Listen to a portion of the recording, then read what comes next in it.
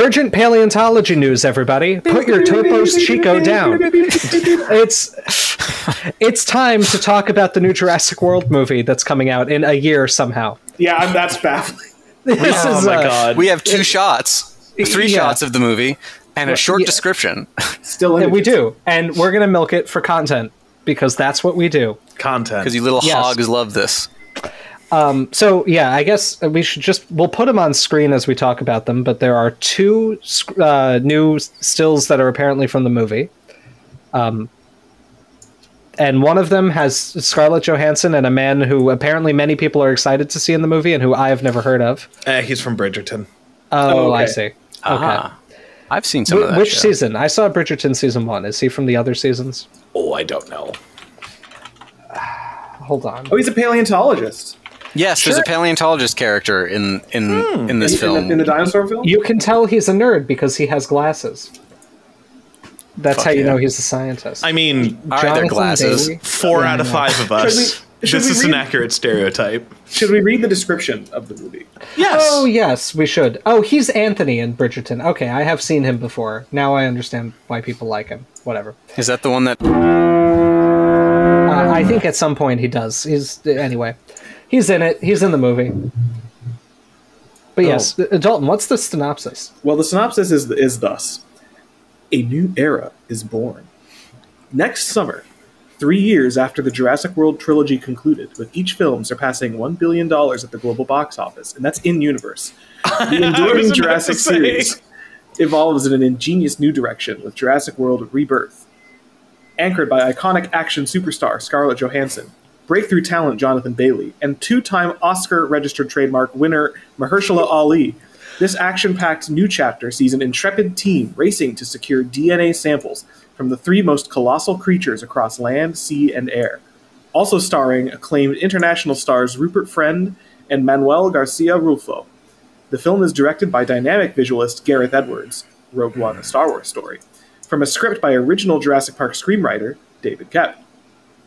5 years after the events of Jurassic World Dominion, the planet's ecology has proven largely inhospitable to dinosaurs. Those remaining exist in isolated equatorial environments with climates resembling the one in which they once lived. The 3 most colossal creatures within that tropical biosphere hold the key to a drug that will bring miraculous life-saving benefits to mankind. Academy Award registered trademark nominee Johansson plays skilled covert operations expert Zora Bennett, contracted to lead a skilled team on a top-secret mission to secure genetic material from the world's 3 most massive dinosaurs. When Zora's operation intersects with a civilian family whose boating expedition was capsized by marauding aquatic dinos, they all find themselves stranded on an island where they come face to face with a sinister, shocking discovery that's been hidden from the world for decades. Ali is Duncan Kincaid, Zora's most trusted team leader. Emmy nominee and Olivier Award winner Jonathan Bailey, Wicked in Bridgerton, plays paleontologist Dr. Henry Loomis. Emmy nominee Rupert Friend, Homeland. Wait, what was his last name? Friend. No, the paleontologist. Loomis. Henry Loomis. Like Dr. Loomis from Friday the 13th. Not Friday, from Halloween. Dr. Loomis. I guess so, yeah. Jason's psychiatrist who kills him at the end. Yes. Is this a crossover That's film? so cool. That's so dumb. I Maybe love the that. dinosaurs will chase. Rupert Friend, Homeland, and Obi-Wan Kenobi appears as Big Pharma representative Martin Krebs of the Krebs cycle. Yes, of cycle fame. And Manuel Garcia Rulfo, the Lincoln lawyer, Murder on the Orient Express, plays Ruben Delgado, the father of the shipwrecked civilian family. There's more stuff, but I'm tired of reading. Okay. That's fine. I think we have enough to work with there. I think so. So what is everyone's impression? We have a lot of information, and I mean, this is paleontology in action here. We have 2 still images and a concept, and we're going to draw conclusions from them. Oh, so much. One still image personally, has... Me personally, yes, go ahead. Having this information, I have decided that I hate it, and am smarter than everyone involved for being able to check some things on Wikipedia, and will be generally insufferable about it for a year until it comes out. Yes, that's correct. Thank you. The productive attitude to have. Yes. All right, there's a couple things I want to say. one, I like Gareth Edwards a lot. I like him visually. Good director. I think he's a good director. I don't think he's a fantastic scriptwriter, but I think that's okay because he didn't write this script. David Koepp wrote the script, and David Koepp is the person who wrote Jurassic Park. So that's They're doing not a bad sign. a full Force Awakens. Right. Soft reboot. Well, I mean, that's probably what this is going to be. Hey, I'm fine. No, it's not a reboot. It's a rebirth. It's a soft rebirth. Ugh. Let's not say that ever again. Jurassic World Revengeance. Yeah, it's not. So anyway, I do really like Gareth Edwards' whole style and everything, and so I think that he's a good fit for Jurassic Park. I think a guy with a good visual effects background who really knows how to make things seem big and intimidating. Yeah, the sense of scale I'm really looking forward to. And pretty. Yeah. Oh yeah. absolutely. These still images look good. Like, They look They great. really do. but they kind of look better than a lot of the frames of the prior three. Well, yeah. There's color, like a lot of nice and all the saturated smoke color. and sparks coming off the flare that Mahershala Ali is holding. Like it looks. Oh yeah. It looks really nice. Yeah. I think they go to there's a leaked image of some kind of temple in the jungle too. I think there was something about that from one of the sets. Yeah, I think that stylistically, I think visually this is going to be good. The only thing that really concerns me about this movie is just how rapidly it's coming together. Like this was 18 months is not a long time to make a movie, and so No. Either this is going to be no dinosaurs effectively, like very, very sparse dinosaurs at all to have time for the visual effects, which could happen, and that could fit the movie well. Like Yeah, it that doesn't could need also to have not be dinosaurs bad. in every film. Yeah, they could have been cooking this for a while. Well, so I remember we had a chat about this back when it was announced, and then I remember all of us were like, "Oh yeah, I bet they've been working on this for a while." That it was like apparently they haven't started filming yet, and it was like, "Oh, Yeah, I think principal photography might even still be happening. It is, and I would also, I mean, not in that filming, but maybe some of the model. They might have had models and stuff ready. well, I don't think they do because Really? I was about to bring this up. So Yeah, please, keep So going. Steve Brusatte is coming back as the paleontological consultant, which is great. Yes, I love think that. let me and just to be clear, I'm not a huge fan of the Jurassic World 3 movies at all. I don't think that's a secret from anybody on the channel. Me neither. I don't think the problem with them was the scientific inaccuracy. I think the problem with them was that they were weak movies. The scientific inaccuracy is kind of orthogonal to that. It doesn't really change it. Fair. One of the things I liked about Jurassic World Dominion was that there was clearly Steve's influence was definitely clearly felt in the movie. Like there was clearly some attention being paid to getting some more things right. Putting feathered dinosaurs in a big movie is all I could ever ask for, and it was a good thing to see. And the little guy, the little Moros being a very good reconstruction of a dinosaur with feathers. We haven't gotten to that in our Jurassic World series yet, but cats. there's the cats, right? There's a lot of things that are clearly coming from Steve, and that's good. So I'm really happy he's back as a paleontological consultant. So he made a tweet about it because he's apparently on the set right now in London. So we do know that Tight. photography is still happening. And as of 7 hours ago when he tweeted this. And also, he said he's salivating at the latest character designs from David Vickery and crew. From @David Vickery. And David Vickery was the VFX supervisor for Dominion and Fallen Kingdom. Okay. So it sounds to me like they're still working on the models for the dinosaurs. Wow. Which At least means the new that- ones, presumably. Right, but I mean, that would be something I expected would have happened in pre-production, and this whole thing to me does seem extremely rushed. And I wonder if there was something where they had to make another one quickly to get the rights retained or something. But I mean, they made a movie 3 years ago. They're not They did, lapsing. Yeah, I mean, maybe I don't know what the contracts are like. maybe we are kind of and I don't think this isn't fully the case because obviously movies always have taken a while to make, but maybe we're now finally kind of coming out of an extended period of making movies during COVID took longer than normal. Yeah, I mean, and also I was thinking, what if whoever's responsible for this just woke up from a dream in cold sweat and was I know exactly what to do, and wrote it down on a napkin and I mean, like, But yeah. 2 years. It's just this is basically like 18 months. This is faster than I've ever heard about for a major like film being made. Like indie films, definitely, and that's why I'm thinking like I wonder if this is much smaller in scope. Which I think I think that would be fine.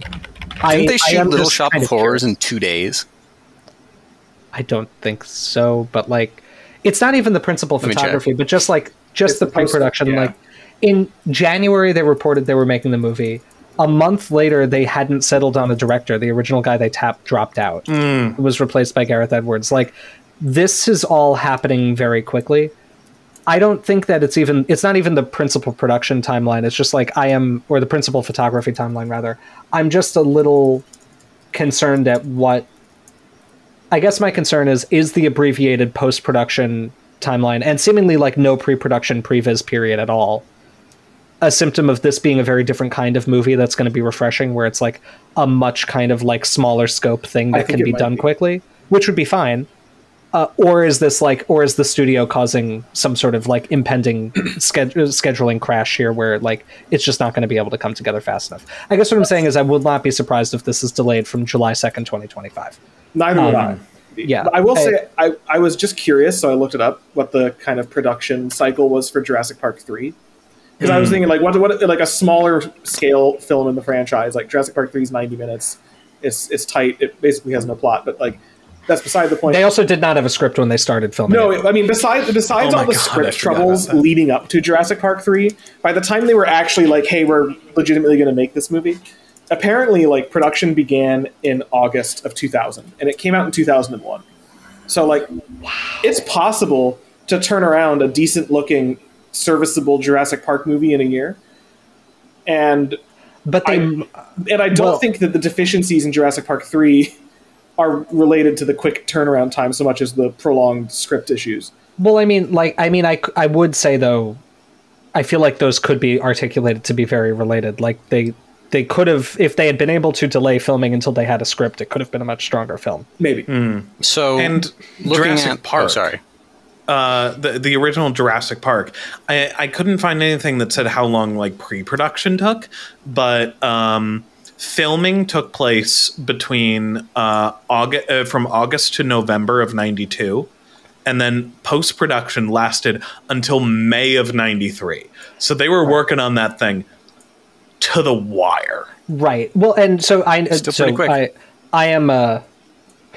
unfortunately too well versed in the production of Jurassic Park because I watched that documentary on its production way too many times as a kid. It was 3 full years, a lot of pre-production time. And I mean, it's a little bit different because they're probably not building animatronics for this. My guess is that everything's going to be CG because that's kind of how Gareth Edwards generally rolls. Yeah. Like he was a CG artist before he was a director. So, and I think he uses that very well. But when they were making Jurassic Park, they were working on the script for a long time. Stan Winston was already doing the designs and building the animatronic dinosaurs, and they were figuring out how they were going to do the special effects. They were also building that technology from the ground up, though. I was going to say, the animatronics were. I mean, the animatronics was mostly tech they already had from prior movies. The CG was being built up. Yeah. No, I mean, I think 3 years is a pretty long time. I think a more normal time, from what I understand nowadays, is more like 2 years. But like, it seems fast. My instinct, it seems fast given that they didn't have a clear vision for like who would even make it. Like, I'm wondering if David Koepp, like maybe like you said, Amelia, like David Koepp just had an idea and wrote the script and like handed it to the executives, and they were like, okay, well, this, as Alex joked before the video was being recorded, this will make $2 more billion. Okay. And then they were like just calling everybody they could get to direct it. Maybe. I have, like, that's the only thing that gives me some caution about, I mean, like, I have some caution about this in general, because I think this could go a lot of ways, but a lot of the ingredients look good. They've got some very solid performers in it. I keep kind of forgetting that Mahershala Ali is in this, and he's phenomenal. Right, Academy Award registered trademark nominated. So looking at a recent film, Alien Romulus, principal photography was 44 days, and its total production time was harder to find. What I'm finding looking at is it seems that a year to 2 years is the average. All right, maybe it's not. Maybe it's not as short as I was thinking. I guess it's just the suddenness of this whole movie occurring. Yeah, sure, and it could be also that we're so used to that. like these like 8-phase announcement movies where it's True. like, there's we're whispers. telling, it's like, the next comic book movie for babies is no, I'm kidding. Blade is coming up. Right. Yeah, but like the plan thing is like we know about these movies like 5 to 6 years before they happen, and we're just kind of like, oh yeah, so they must be working on it the whole time, but I don't know. Also, Little Shop of Horrors, the 1960 version was shot in 2 days. That's awesome. Okay. Well, The 1986 version was not. Yeah, I'm not talking about the principal photography timeline, which sounds like totally reasonable. It's like it seems like very little pre-production, and my concern is that means there was not a lot of planning. But what it could mean is that the movie was self-explanatory enough that they could keep going and they could defer a lot of decisions to post, which is fine if that's what like. Gareth Edwards knows how to film for VFX things, so it's possible they have no idea what the dinosaurs are going to look like right now. They've got the artists working on that concurrently, but they also understand how to film it so that no matter what the design is, it'll be fine. And that would not be... I've never made a movie, so I don't know. That would probably not be how I'd want to do it. Yes, you have, James. Well, yeah, I made Yes, you have. I've seen the movie you made. We all know you have. Don't sell yourself short there. Well, I was the editor. I was not involved with pre-production on that film. What's the name people use? You'll be Alan Smithy. You're Alan Smithy. I think there's a new name now. But I'll let this point go because I might be wrong, and if I am, that's fine, obviously. But No, but it does seem fast. right. Yeah. Right. I would personally, if I were making a Jurassic Park movie, but maybe that's because I'm a huge fan of the franchise and a big dinosaur nut. I would probably be like, let's work out all of how this is going to look first, and then not have more than a few months of pre-production before they start it. Like principal photography started I think a month after Gareth Edwards signed on. That feels like a very rapid crunch to start the movie. I don't know that that'll it could be fine. Gareth Edwards also had his start as like a guerrilla kind of indie filmmaker doing a lot of stuff outside of the traditional studio system. And so it's possible the Gorillas was in the next Kong. Right. It's possible that's all he needed. You know what I mean?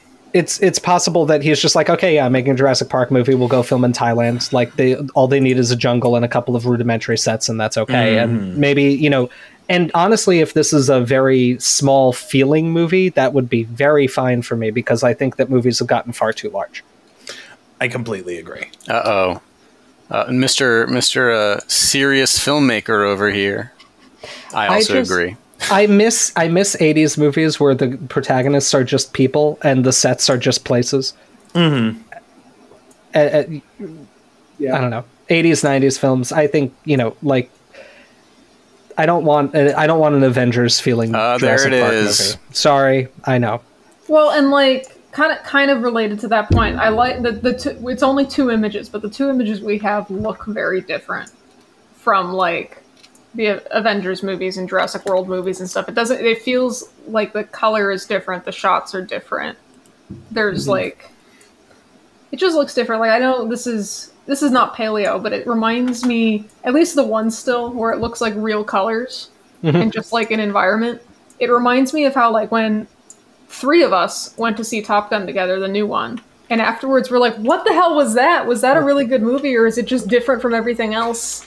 No, it was very good. No, it was very, to be clear, Top Gun Maverick kicks ass. But it reminds me of that, where it's like, oh, it just looks different. Because that's something about that movie that I like, because it just looks completely different.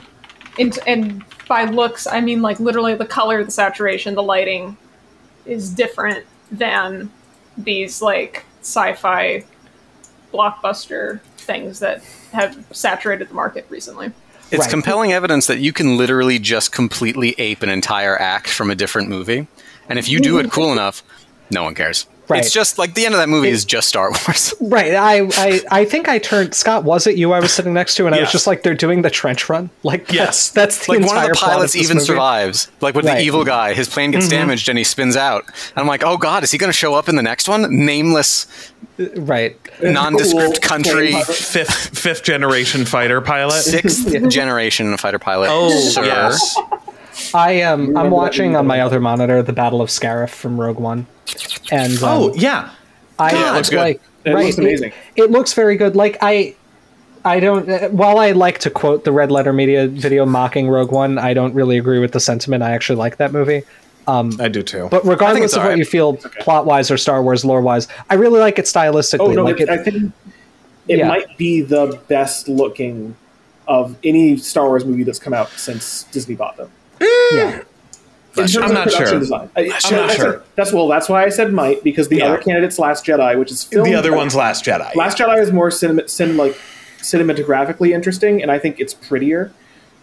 And I think it doesn't benefit from what Rogue One benefits from, which is that Rogue One gets to use all of the Imperial era assets, which are more ingrained and cool. And cool. So like from a pure like visual fidelity aspect, I think Rogue One might eke out Last Jedi a little bit. From like shot composition and like beauty, it's Last Jedi, no question. There's that scene when it's like the panning shot as the multiple AT-ATs are being downed on the beach in the water, where like they just feel like they're really there. I know they're fully CG, but like again, Gareth Edwards, I think having a really strong background in visual effects.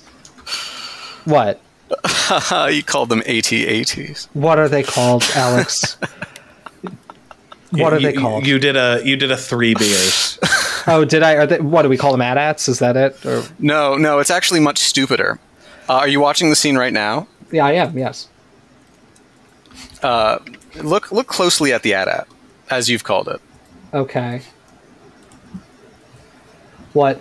I don't know what I'm supposed to be seeing here. There's a difference from the Hoth at AT-ATs. It's an AT-ACT, sir.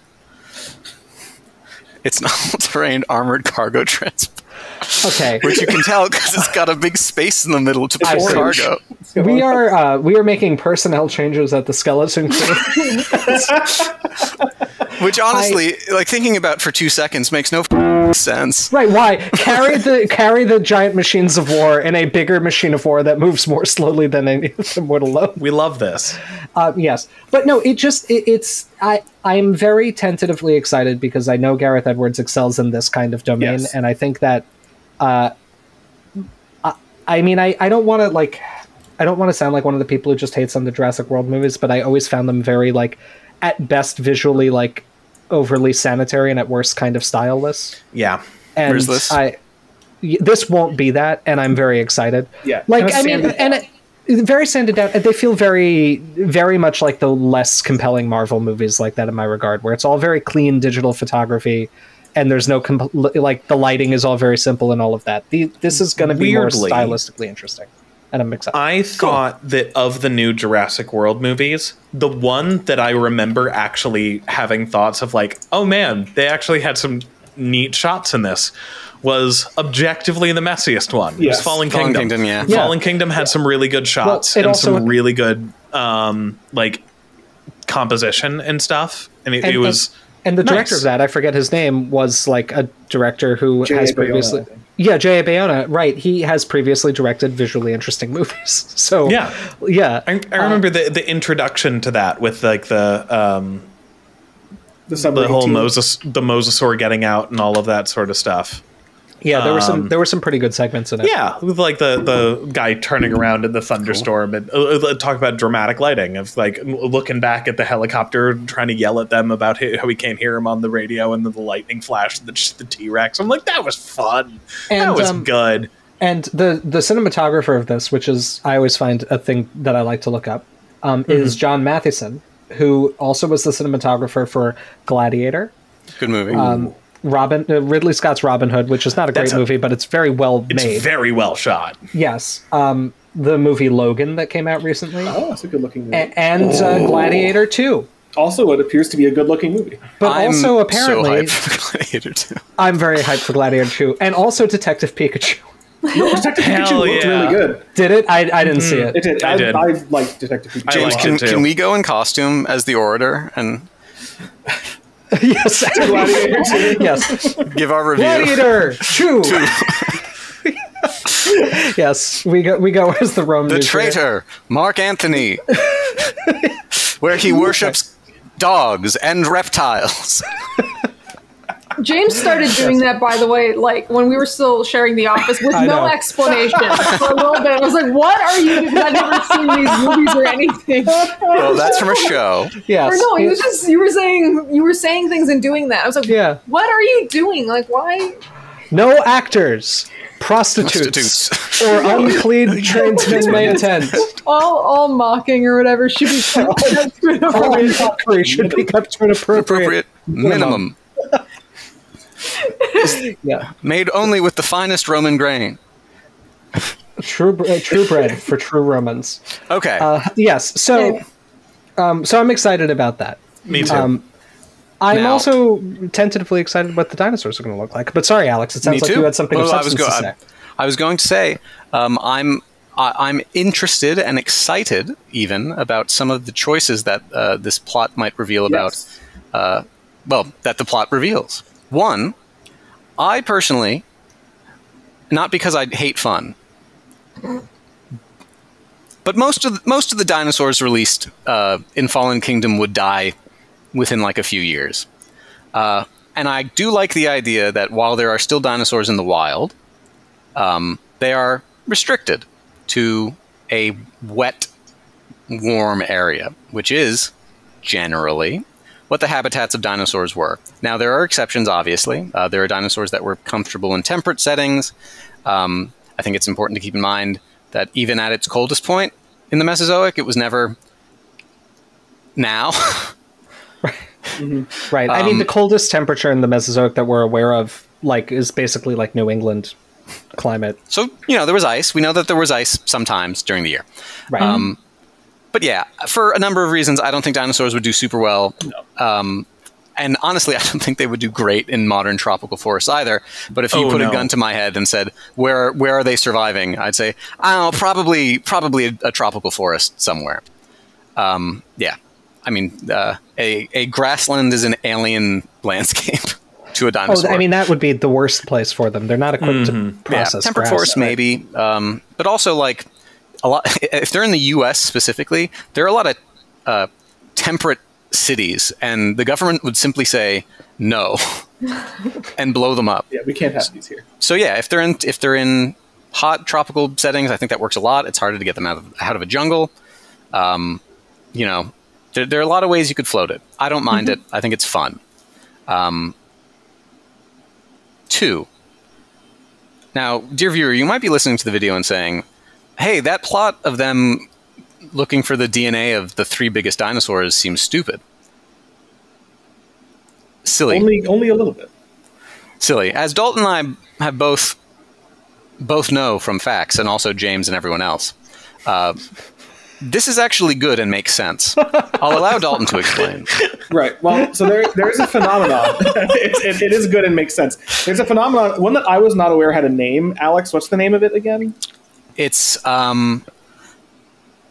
Peto's paradox? Pito's paradox, I think? Paradox, yeah. We're going to pronounce it Pito's paradox. It's Pito's paradox. The T is important. I remembered it because I'm like, it's got a stupid name that sounds like that. It's Pito's paradox. P-E-T-O apostrophe S. Pito's paradox. But the idea is that, like, if we consider cancer as a disease, like, it is unregulated cell growth.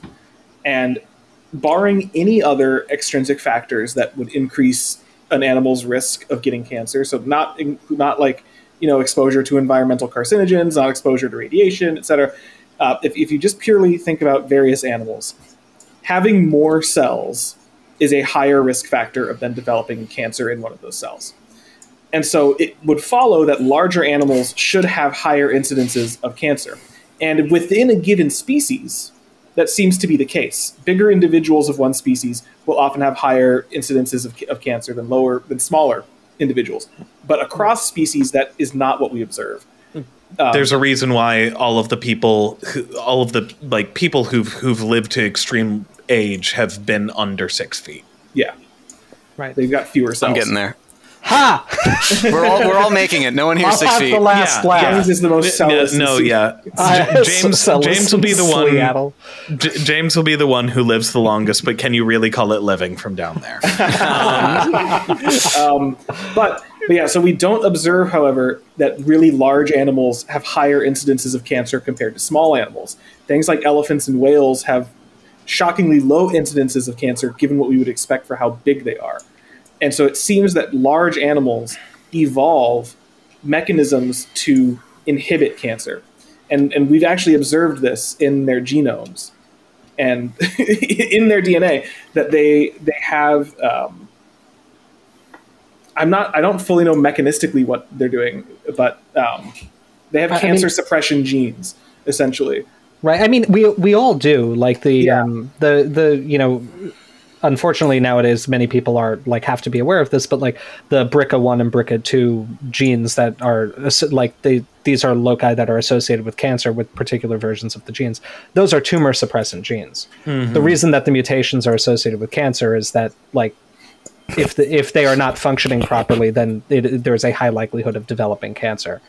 But so is it that like the large animals have more tumor suppressant genes, or that they're supposed to be better in some way? There are a number of explanations. There are or a number of proposals. There's stuff about metabolism, if I recall, maybe metabolic differences being a reason. I think there are a few types of different cancer suppression genes that are suggested to be involved. I guess they work good. It's kind of like deers, right? Like deer have pretty good cancer suppression genes, right? Yeah, because they make bone cancer with their heads. Yeah. They're like, we got to keep it right here. Mm-hmm. So anyway, the point here is, I bet sauropods have really good cancer suppression genes. Yeah. Oh yeah. So well, I guess that dovetails in. They said. They specifically said the biggest of the sky, land, and sea. So Quetzalcoatlus. Yeah, Mosasaurus. And then a sauropod? See... It's going to be T-Rex. It's going to be T-Rex. Or maybe Spinosaurus, because everyone wants Spinosaurus to come what back. if Spinosaurus is the aquatic one? I have a thought. What's your thought? That they're returning to an island with a discovery hidden for decades. You mean Site B? Yeah. I think that's where they're going with it. Because how else, like it's like, are they aquatic dinosaurs, you know, quotation marks, or do we get wet Spinosaurus? So, on that point... I would like that a lot, actually. Someone pointed out in the thing that Paleo Twitter is really, really good at, the second that a new media thing comes out, of zooming and enhancing... Zooming in and tearing it apart. And zoom in, enhance, and apparently the flare that Mahershala Ali is holding has an InGen logo on it. Well, that's where they got it from? There's a sticker on the pole behind him. Oh, no, it's a sticker on the thing behind him. On it. Okay. Yeah. I'm going to say, I recall... Another island. I recall one of you guys telling me at some point that there was a cut section from one of the most recent Jurassic World movies about, like, plesiosaurs or something attacking a boat. I think there was. This was a speculation on our part, but yeah. A speculation? Yes, this was in the Elasmosaurus video to explain how ugly that thing was. Never mind. Pay it no mind. Well, no, I remember. So it's not only that. I remember I read the leaked plot of Jurassic World Dominion before it came out because I didn't care, and I just wanted to know what was going to happen. And there was most of the leaked plot was very accurate, but it specifically mentioned a segment where, like I think in the harbors of Malta or something, they would have to fight like aquatic dinosaurs, as it was said. Okay, and so it could be. My guess is that the evacuation may have in a prior version of the script been like onto a boat. And then, like, they would have had to deal with the elasmosaurs, and then they would have gotten away or something. I don't know how it would have gone, but I think my guess is that there was something that was supposed to feature plesiosaurs that was cut. Okay, so I could see that as like a reuse thing, maybe. You had something. I was just gonna say, on the note of the Jurassic World, Elasmosaurus is the monster-looking one, right? Yeah. Mm-hmm. If that thing showed up in full CG on a movie screen, I would be so excited. Oh yeah, it'd be great. It would be so cool. I have one.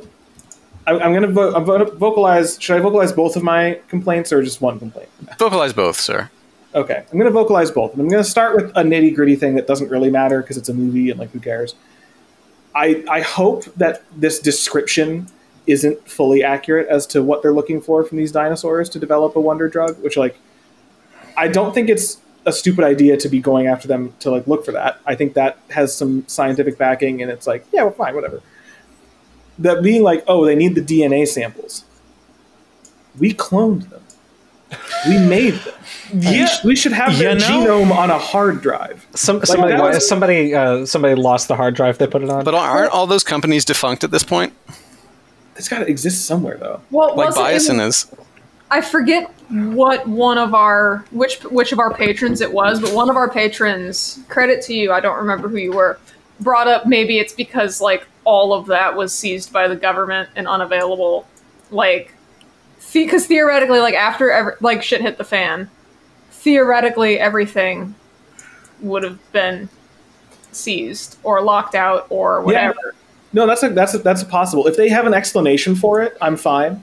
It's the same problem. Another big problem I had with Fallen Kingdom, of them having to go back to retrieve the Indominus bones to get its DNA. It's like, you made this. You have the guy who made it working for you, making the other thing. Like, he should just have this on like 10 hard drives that he's backed up, and he's got to have one at home.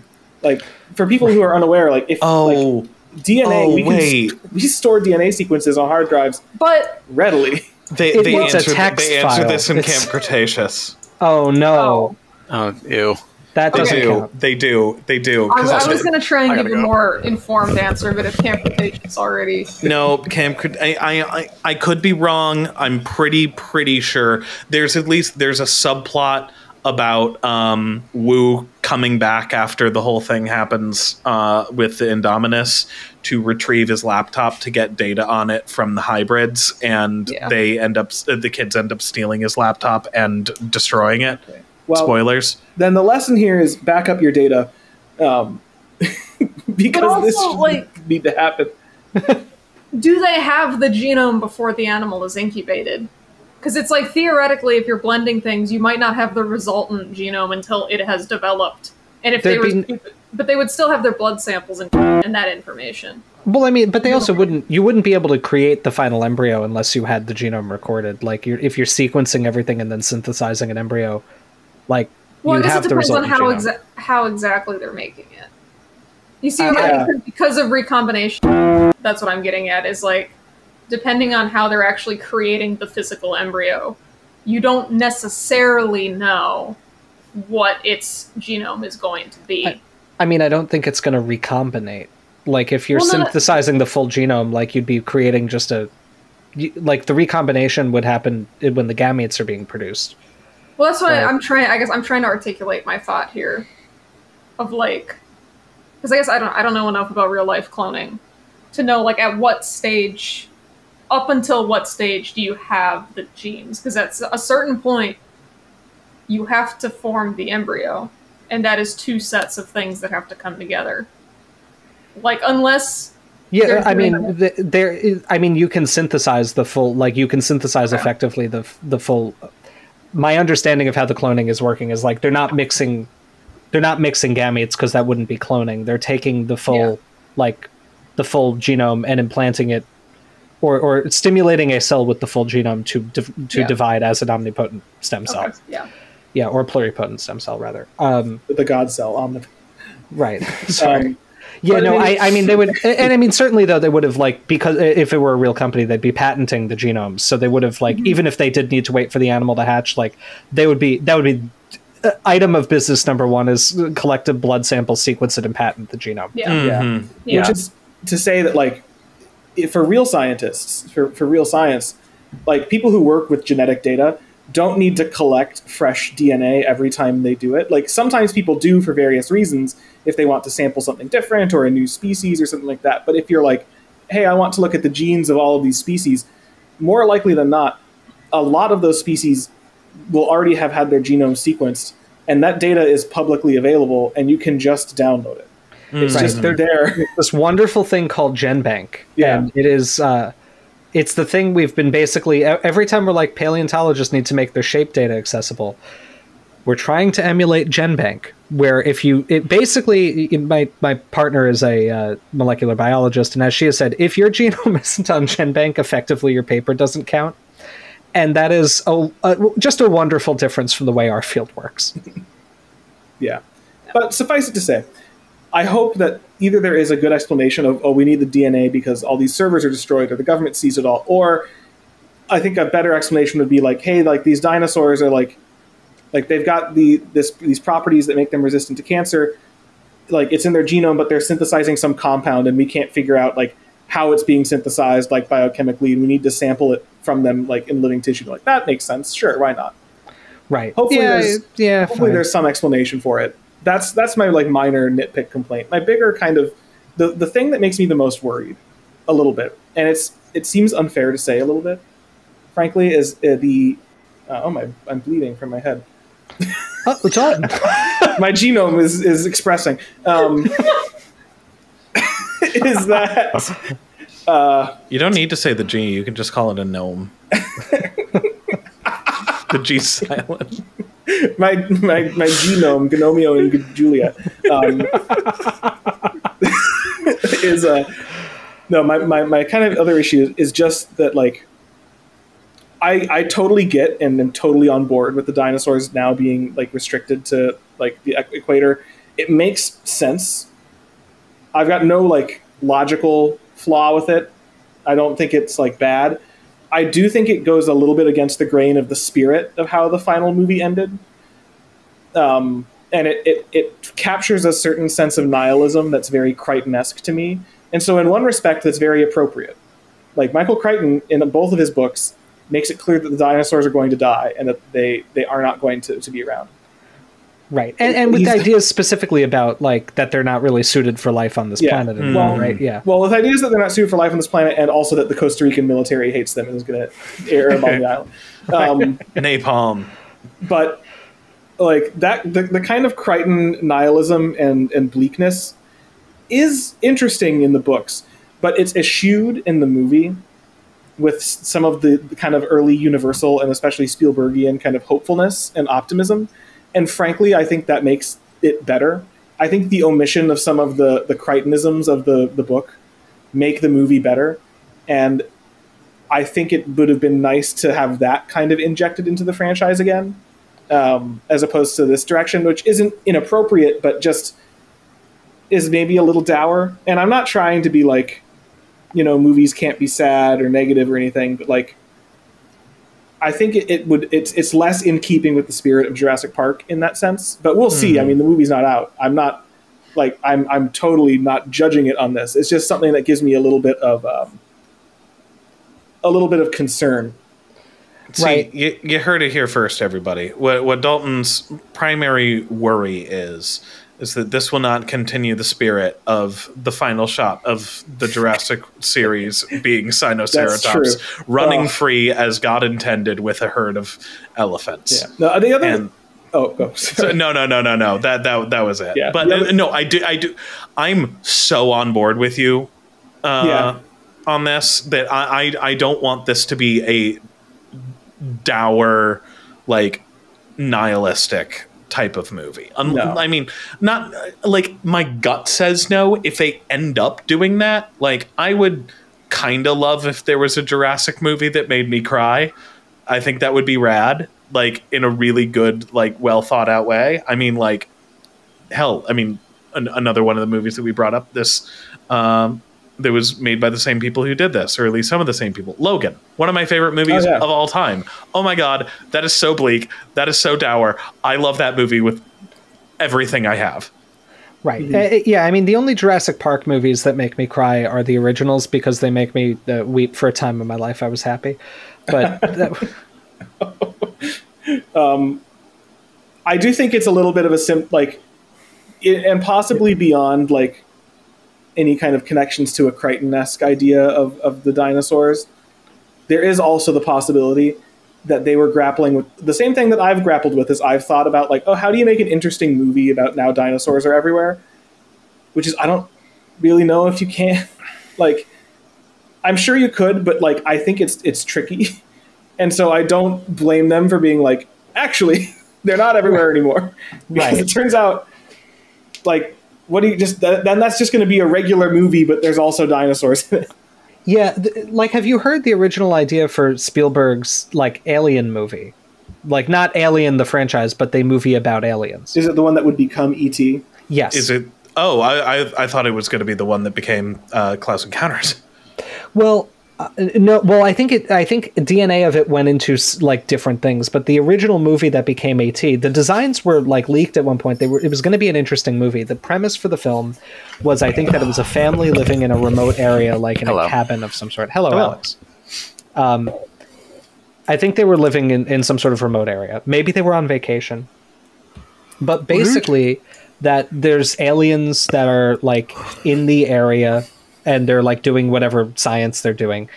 And one of the aliens is a baby that gets separated from the rest of the group. And it winds up being like kind of cute enough that the human children of this family like are like, what's this lost little animal? And don't like presume that it's an alien or something, but they want to take care of it. Like when you find a baby bird that you want to like take care of, even though you don't really need to do that with baby birds. But I digress. When I met all of my friends here. No. Right, exactly. And then after that point, apparently the movie was basically going to be some sort of a horror movie where the aliens were terrorizing the family in the house trying to get their baby back. And this got split into two concepts. It became the Poltergeist and E.T. Okay. And I've always thought this would not be a bad idea. It was actually, I wrote about half of a novel during my master's that was basically this idea where it was like, forget how the time travel happens, but a dinosaur family gets translocated. The kids think it's a baby bird because it's a theropod, and so it's got feathers and it's like a baby thing. And then the entire story is basically like, you know, I was 22 writing this, so obviously it was like a dromaeosaur, but it's like a dromaeosaur parents trying to get into the house to get their baby back. And it's, you know, like I've always thought that's not a terrible premise for a smaller dinosaur focused movie. No. Yes, Alex. Isn't this the plot of Mac and Me? I don't know. And also Nuki, sort of? I've never seen either of these things. I've never even heard of Nuki. Alex, remember that Mac and Me, the families are separated for almost the entire movie. Oh, that's true. They're not trying to get the parents, all the aliens except Mac are just wandering around hopelessly in the desert, like baking in the sun. Mac is having his wacky adventure with the kids at McDonald's. Anyway, this is not a very unique plot line, obviously, but I don't think it's impossible to make like. I think to Dalton's point, if you were trying to make an interesting movie that was like dinosaurs are around in the world, it would have to be small things like that, where it's like very, very intimate, not big scale. Like, you know, you don't get a lot of mileage out of that, but like one couple of Jurassic Park velociraptors trying to get their chick back from people who were holding it for whatever reason could be a very scary and effective movie if done right. It would have much more like alien vibes than anything. Are you allergic to making $2 billion? Well, I don't think that wouldn't make a lot of money. I mean, the Alien franchise, I don't know how Alien Romulus is doing, actually, but... It's doing okay. It's doing very well. But Alien Romulus is also not small. It is like... It's every Alien movie. I think, to that point, theaters aren't really comfortable with showing these kinds of movies, so it wouldn't get a theatrical release, so they would never be made, because it wouldn't make money. Right. But if they did an anthology of short, like 20, 30-minute shorts... that are kind of like Battle at Big Rock things, where it's like, hey, dinosaurs are in the world, and here are some scenarios of people dealing with them. That'd be awesome. Right. Yes. Yeah. I mean, right. I don't know if the Jurassic series is, I mean, those are cool ideas, but I think it's, right, the first Jurassic Park movie wasn't like a small thing. It was the biggest movie ever made and enormous in scope and vision. It's that it's crept so insanely since then. Yes. Right. That now it's like, that's a, straightforward movie. It's like on an island. There's a park. Nice. Yeah. Simple. No, I mean, Alex, we weren't saying this would be better. You weren't here when we started the conversation. We were just saying... Oh, it could be better. No, I think it might be better. Well, it might be. But this emerged from Dalton making the point that, we don't know how interesting you can actually make a movie where the point is like dinosaurs are alive and people have to deal with it.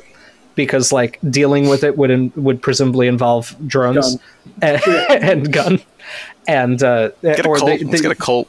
If the dinosaurs are within like 25 miles of a coastline, the U.S. Navy will have something to say to them.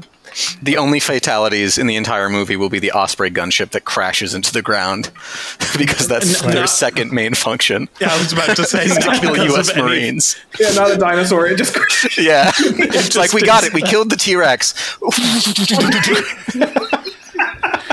and then we'll get Donald Trump at the end being very sad. Yeah, barring anyone else having any last remarks, I'm excited for this movie. I have one too. final remark, if that's okay. But I know we want to wrap this up. I'm encouraged by one aspect, or multiple aspects here. I like that this movie is trying to have a science fiction plot. And I think this is something we kind of said previously. I can't say that means it will be a good movie. We don't know that yet. I hope it is. But I do like that they're trying to find some sort of, or hopefully are finding some sort of plausible science fiction reason that the plot would happen and something that works in the universe, rather than doing, I don't know. It's why the one aspect of Jurassic World Dominion that I actually don't hate and don't really get the criticism about is the Locust plotline is one of the most plausible things that the Jurassic franchise has come up with since the idea of cloning dinosaurs, which is not that's not inherently insane, especially given that we didn't really know the breakdown rate of DNA at the time. According to Michael Crichton, and I don't know how much he could be trusted on this because obviously it benefits him, but he apparently did talk to geneticists about it, and they were like, I don't know, that sounds like it would work. We didn't know how fast DNA broke down at the time, I don't think. And so, that would be the main thing. But assuming the DNA could survive, it's a fairly plausible idea to bring dinosaurs back. To try, at least, yeah. Yeah. Well, knowing Michael Crichton, he also asked them, is the DNA angry? Is it sad? Could it be sad? Yeah. Could it be Michael full of Crichton hate? was an odd dude. Yeah.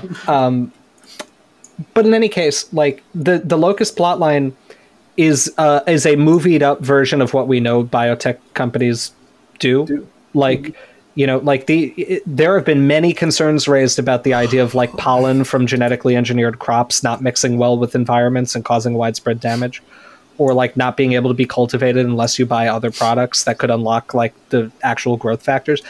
There's a lot of stuff there, and I think the locusts are.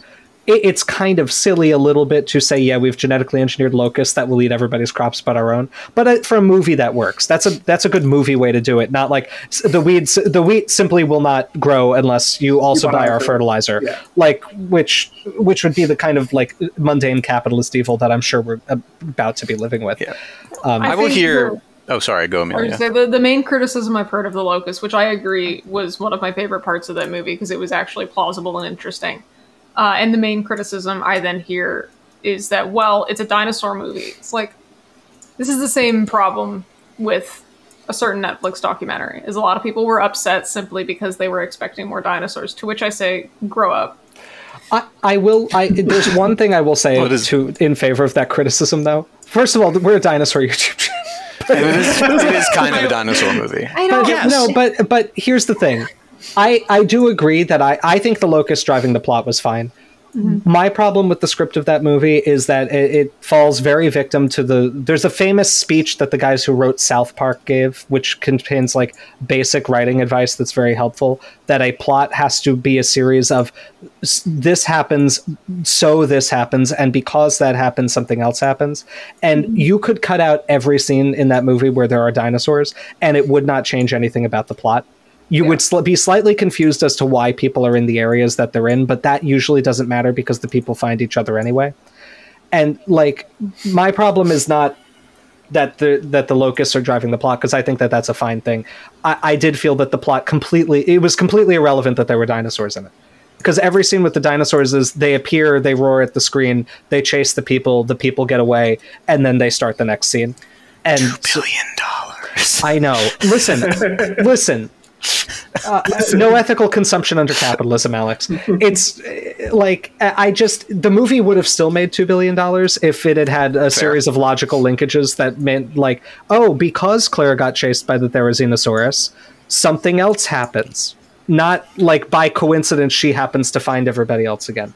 It's totally fair. It's not great. It's just not great writing. But I just do like that there seems to be a science fiction thing here, and also that something about the dinosaurs inherently, climate tolerance, is being considered in something that's driving the plot. Yeah. That to me is a good sign that there's some thought going into the script, and they're trying to come up with a compelling, inciting incident and premise. And also the idea that they're being used for medicine, like Dalton and Alex were talking about, completely makes sense if they go a cancer angle. It could be relevant to anything. When we were talking about it earlier, I actually left out one of the other things that might be related to the lack of cancer, to the low cancer rates in giant animals, is apparently it's been proposed that they have short telomeres.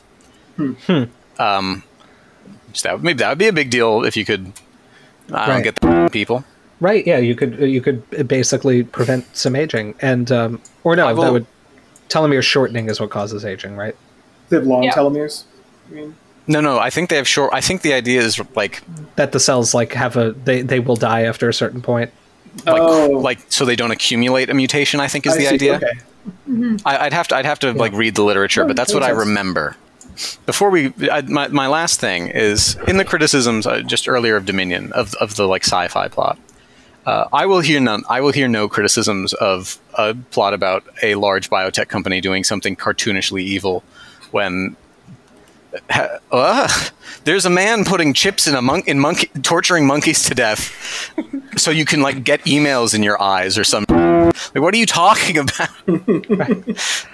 I can't wait for my work emails to go directly to my eyes. He built a stupid tunnel under Los Angeles so they wouldn't make a train or some shit. So I will say to defend that criticism for a minute, I don't think that that the criticism of the Locust plotline isn't that it's unbelievable. I don't think that this is like a very, very hindsight funny Terminator thing of like, oh, we were thinking of O.J. Simpson, but well, gosh darn it, we can't picture him killing anybody, so we're not gonna pick him. Let's pick Arnold Schwarzenegger. This is from the flashbulb memory in me where after Norm Macdonald died, I played for Amelia every single one of Norm Macdonald's clips making fun of O.J. Simpson. Oh, I watched a supercut that was, I think, 25 minutes after O.J. died. It was great. That's man. It sure does suck when the man who would die for you kills you. Yes. Yes. Of all of the criticisms I've heard of the Locust plotline, I haven't heard anyone say a company wouldn't do that. Fair enough. Right. Yeah. A company be evil? No. Perish the thought. Perish the thought. A video be over? Perish the thought. Yes. The video's over. And the video's long enough that I think we should thank our patrons. So I'm going to just pull up our patron list really quickly because there's been some updates recently. Oh my God, 6 notifications on Patreon. Oh no, what's happening? Oh, these are all good. These are not cancellations. These are people are joining the Patreon, which I like. Yeah, we had a couple of those recently. We did. And we have new patrons, so welcome all new patrons. And if you've never seen this before, your name will now be in the credits of this video that are rolling. And if your name is Benjamin Siepser, nickname Philip Fico, Christopher Bellis-Jones, Aaron Anderson, Adam Molos, Blacklight Virus, Camphibia, Dan O'Kyrus, Dino Dom, Kevin Preem, King Zashu, Max Ironpaw, original username Pythonic, Ryan Wants to Die, Swamp Ape Science, Wanderer, or Wheat, your name has just been spoken by me. I repeat, I'm not going to repeat it. So your name was spoken by me because you are among our most generous patrons who, in addition to all of the benefits of lower tiers, get a spoken shout out at the end of every video. I want to take this opportunity to, I'm sure on behalf of the whole Skeleton Crew, thank all of our patrons for supporting the channel and allowing us to keep doing what we do. We will be covering the new Jurassic Park movie closely. And I hope we can cover it more closely. Steve, if you're watching, help us out, please. Please help us. But Brusatte, anyway. please. Brusatte, please. Steve Brusatte, please. Anyway, yeah, it'll hopefully we'll be able to cover it more closely, but even so, we'll be covering this with a lot of interest and hopefully get to all go see this movie together next summer, just like we got to see Jurassic World Dominion together a few years ago now. Yeah, that'd be great. That was a fun time. I'm sure we can work. We saw Jeff Goldblum. That was. I hope we get to see Scarlett Johansson, I guess, is the most famous person. Yeah. Theoretically, no, because never mind. I was going to say theoretically it would align with my defense, but it's not going to. It's going to be after. Hopefully, theoretically. Sorry. All right. Well, that's good if the stuff. movie's bad, that might be a good thing. Anyway, yes, good stuff. We will see you all next time on the Skeleton Crew. Just a fun joke. We said this video was going to be 15 minutes long, and it's an hour. Brevity is the soul of wit. And we.